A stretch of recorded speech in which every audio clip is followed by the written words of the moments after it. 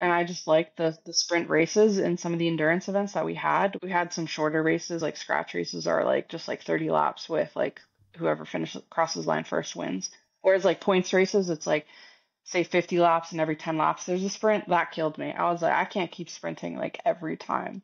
And so I just think physiologically, like I was just going against it for a long time until a coach identified my sprint potential and was like, hey, you want to give this a shot? So we did some testing on a watt bike and I was able to see my power. And so, like, power to weight ratio, that was pretty good. And then we did like a 30-second power test, which is brutal, but it's like 30 seconds all out. And then my average was pretty good.